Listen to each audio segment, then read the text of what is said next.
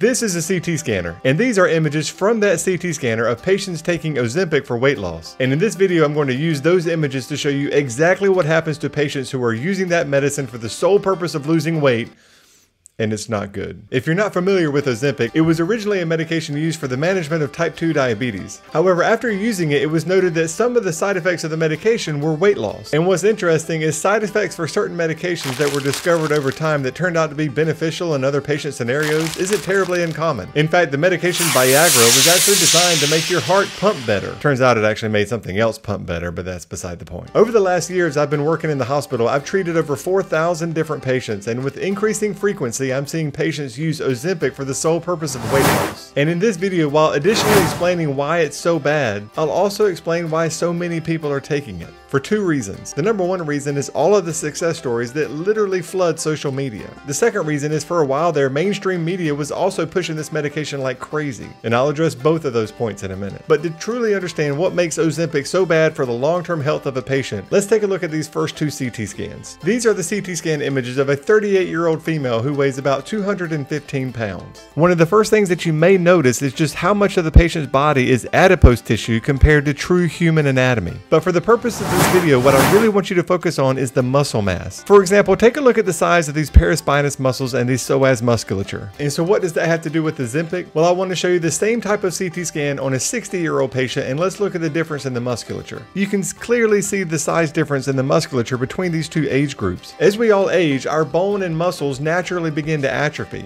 and that's the problem. Listen to this. The manufacturers of Ozempic are honest about how it works. They say one of the benefits is that it induces early satiety. The patients that are ending up in the hospital because of the side effects like nausea and abdominal cramping are basically saying it just makes them forget about eating. Or because of the nausea, they don't really want to eat. The problem with forgetting about eating is 100% necessary for a healthy lifestyle. We eat to obtain essential vitamins, proteins, and amino acids. When you don't consume these essential ingredients for daily life, the processes in the body that are dependent on them, like bone, muscle, hair development, they all suffer. While taking Ozempic will likely cause you to lose weight, the problem is it will cause you to lose everything else instead. Remember the two CT scans I showed you of the 30-year-old and the 60-year-old? As humans, our bones and muscles naturally atrophy as we get older. Anything that we do while we are younger and healthier that unnaturally accelerates that process absolutely has to be avoided. And if you still don't know why that has to be avoided, take a look at my last healthcare video that I did that shows what happens as we age.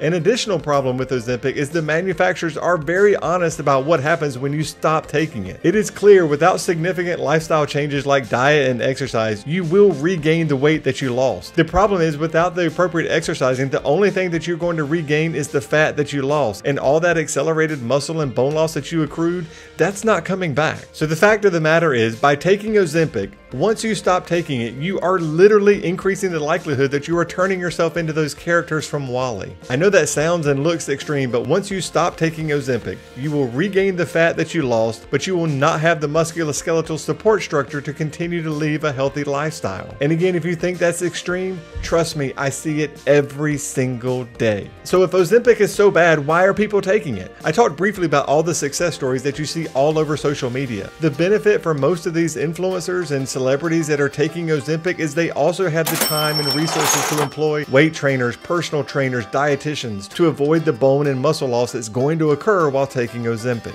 And the mainstream media, why are they pushing it? Well, that's an easy one. How does mainstream media get their funding? Advertising. Who pays for a lot of mainstream media's ads? Pharmaceutical companies. You will see way back in 2008, the makers of Ozempic were already given NPR over $1,000 a year. And NPR is not alone, they advertise across all the mainstream media companies. Did you know there are only 2 countries on the entire planet that allow pharmaceutical companies to advertise on TV? And yep, we're one of them. Ozempic will work for some people, but only those people who have the discipline to diet and exercise while they're taking it. And while this may seem like a harsh statement, if you don't have the discipline to diet and exercise while you're not taking it, you're not going to have the discipline to do it while you are taking it, and you're going to develop these problems that I've mentioned in the video. So how do you lose weight? Well, I recognize that's not easy either. I'll put a link in the video that I made about my weight loss video a couple of years ago in the description, but trust me, I really believe, based on my patient encounters over the last year, Ozempic is not going to be the long-term solution for an overwhelming majority of the people who are considering taking it. So I'm starting to incorporate more healthcare videos in the channel. If you get anything from the video, hit the like button. If you have questions, put them in the comments, and I'll see you next time.